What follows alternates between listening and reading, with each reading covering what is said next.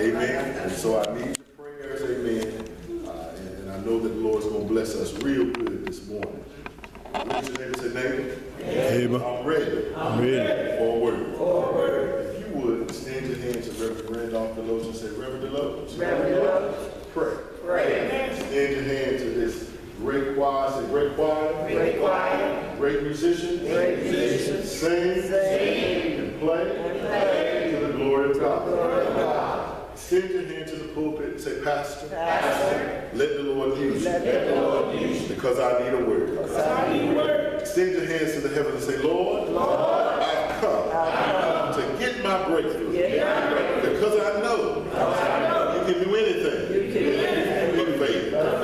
Look at your neighbor and tell them, get ready, get ready, get ready. Tell them, you're about to be blessed. I'm about to be blessed. Look at your other neighbor, tell them, get ready, get ready, get ready. Tell them, you're about to be blessed. I'm about to be blessed. Amen. Come on, let's give the Lord a hand clap of praise.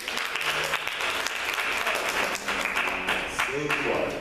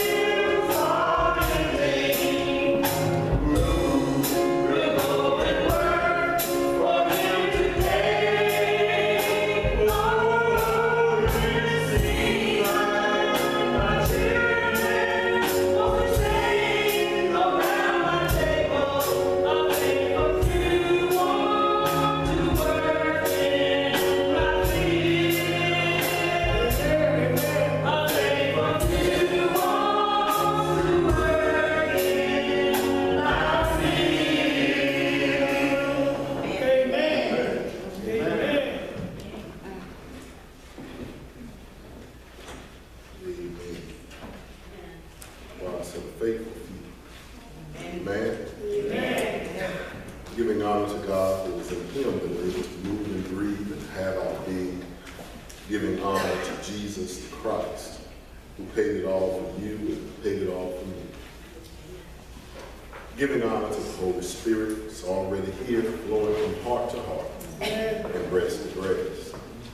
Giving honor to this great preacher, teacher, and proclamator of the gospel in the Reverend Randolph Roach. Amen. Giving honor to his queenly wife who's here with us today, Sister Pauline. Giving honor to Reverend Marjorie Edwards, who is in absentia today. Amen. Giving honor to this great host of officers, these great stewards and great trustees, great missionaries, and great YPDers. Amen. Giving honor to the First Lady of this great church, who's in absentia today, Amen. Sister Rochelle.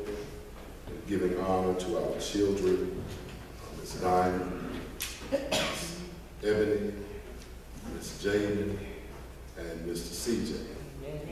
Amen. Amen. Giving honor to the great host of men, women, and children who have assembled at this holy place. Amen. Again, thanking God for this great choir who counted it not robbery, these great musicians to bless us and sing the songs of Zion today. Thank God for the usher who ushered us into the presence of the Lord this morning. And I thank God for every one of you that are here today within the sound of my voice. Amen. Before we go any further, let me just share today, Sister Lula and Sister Sunshine and Sister Pauline, you all are wearing those hats today. Amen. Wearing those hats today. Come on, somebody say amen. Amen. So just want to acknowledge, amen, Sister Virginia who's here with us today. I always share with her, you know you're somebody when they start naming states after you. Amen. Amen. Amen. To Dr. Purnell's right, his divine wife is here with us this morning. So we certainly thank God for Sister Purnell being here. Brother Mike, thank God for you. Amen. Sister Tanya being here with us today. Amen. We give honor to you.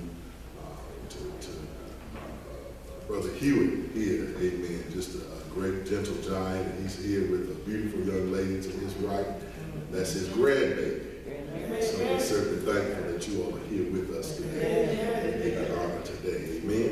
Amen. Amen. Amen. Again, Sister Bradley, we give you honor. We thank God that you're here with us today. Amen. To again, James Brown, if you've never seen his movie, his concert, he would kick his right leg up and then kick it back. Say, and then he'd give the drummer something. Amen. So we thank God for this great drummer. Amen. Amen. It is a blessing when you have young folk that count it not robbery to use their skills and their gifts.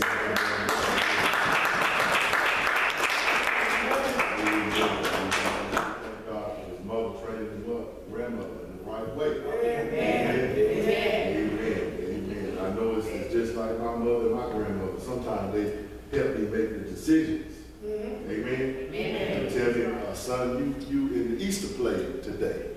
And I said, what Easter play? They said, don't worry about it. Just come on. You're in the Easter play. But they knew what God was doing in my life. And so thank you for what God is doing in this young man's life. Amen. Amen. Amen. We certainly thank God for this great choir. Amen. That are blessing us this morning. If you would be so kind, if you would turn to Romans chapter 8. Romans chapter 8. And today I just to the glory of God, I want to share something with you. And in just a moment, in just a few moments, and I did not talk with him about it, but there's a unique skill that he and his sisters have. And so I may ask CJ just to share something with us in just a moment. Amen. But don't worry, Cindy, I won't put you on the spot. But I'll need your help for just a moment to help me illustrate, amen, something that the Lord has laid on my heart this morning. Amen. When you found Romans chapter 8, if you would stand with me for just a moment.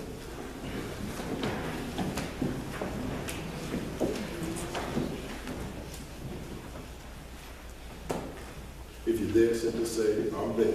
Amen. And on the way, simply say, I'm on the way. Amen. Beginning at verse 24, and I think Reverend Lowe's read it so eloquently for our hearing this morning, we read these words. For we are saved by hope, but hope that is seen is not hope. For what a man seeth, why doth he yet hope for? But if we hope for that we see not, then do we with patience wait for it. Likewise, the Spirit also helpeth our infirmities. For we know not what we should pray for as we ought, but the Spirit itself maketh intercession for us with groanings which cannot be uttered. And he that searcheth the hearts knoweth what is the mind of the Spirit, because he maketh intercession for the saints according to the will of God. Yeah. Verse 28 says, and we know, look at your neighbor and say, and we know. And we know. That all things, tell them that all things, work together for good to them that love God. Pause for a second, look at your neighbor and say, I sure enough love God. To them who are the called according to his purpose. Amen. You may be seated. You may be seated. To those that would need a topic, I want to just share with you for a few moments, amen, from the topic, and we know. And we know. And we know. And we know. Let us pray. Lord, help me teach, help me preach. Allow me to decrease, you increase, God. That you may, dear Lord, bless us in a special way. We thank you for your Spirit today. We thank you, dear Lord, for allowing us to come together one more time. And now let the words of my mouth and the meditation of my heart be acceptable in thy sight, O Lord, my strength and my Redeemer. And all of God's children said, amen. Amen. And we know. The title of this message, and we know, is to empower you with the Word of God, because there's some things that we don't know, but today, this is something that we can all testify, and we know. And we know this because it is in the Word of God, and it allows us to understand that all things, and the last time I looked up all, you know what it meant? All. So all things work together for good to them that love God. Anybody love God? Amen. So if we love God, all things work together for good. Amen. And it says to us, or to them who are called according to his purpose. Now, I want to share this with you. I believe right now that every one of us could say our ABCs. Even though we hadn't practiced our ABCs since kindergarten and first grade. But there's something in us, because we learned it and we understand it, we can stand up and we can say, and we know. We know our ABCs. So CJ, if you don't mind, would you come forth and just stand front and center? Now, I want you to share with us an exercise about our ABCs. I'm going to need you to, if you don't mind, say it loudly. And you're in 4th grade. Yes, sir. And I want you to simply face the congregation. Now, I don't want you to say your ABCs like we say our ABCs, A, B, C, D, but I want you to say them backwards from Z back down to A. And we know. Z, Y, X, W, V, U, T, S, R, Q, P, O, N, M, L, K, J, I, A, G, F, E, D, C, B, A. Amen. Amen. Amen. Amen.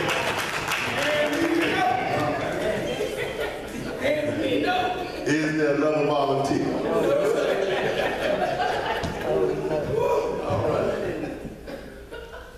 only know how to say them A, B, C, D. You ask me to say them backwards, I may get past Z, but it's going to be a struggle.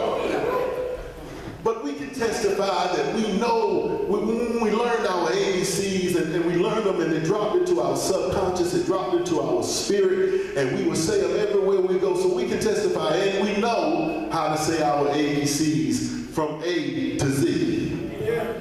Amen? Amen. And if anybody ever asked us about it, regardless of what day it was, we can stand up at any moment in time and we can recite what?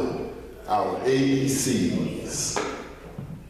Even though we had practiced it, we know for a surety that first comes A and then comes B. And after B comes C. And it becomes elementary.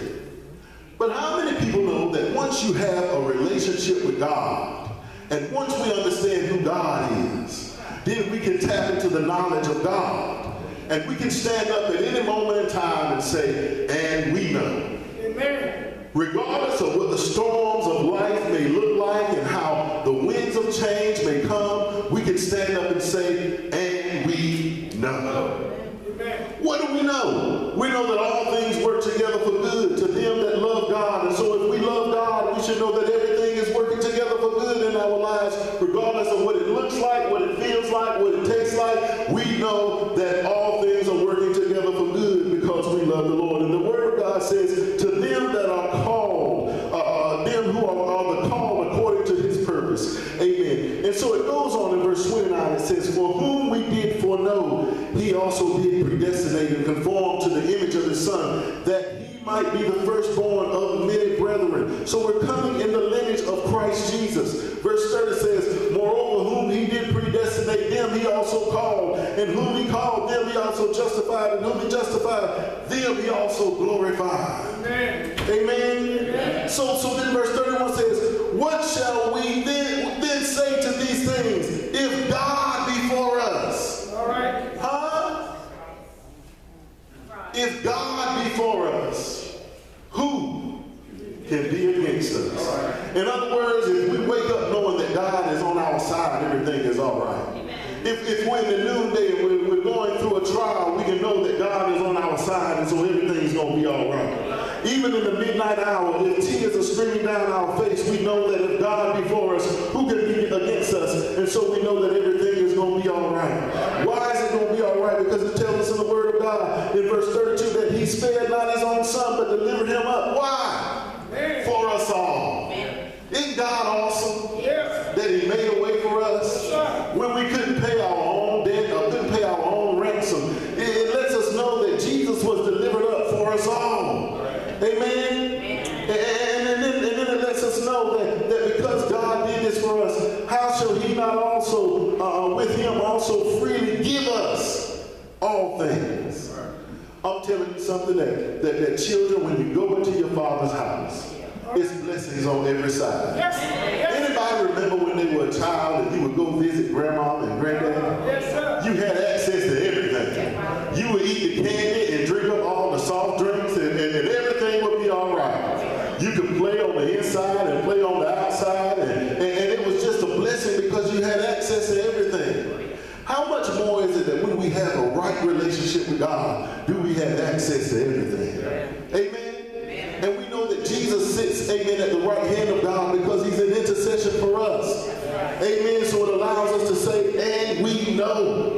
Amen. It's like ABCs. We got to know this thing. Because when we know it, we know that we're blessed in our going out and we're blessed in our coming in. Every now and then I just stop and say, I'm back to the bar. Because we know that we serve a God that's always in the blessing business. He's blessing us and blessing us in our going out. He's blessing us in our coming in. He woke us up this morning. He started us on our way. We ought to just stop every now and then and say, and we know. Well, verse 33 says, who shall lay anything to the charge of God's elect? It is God that justifieth. Who is he that condemneth? It is Christ that died. We know that Christ died. And then it says,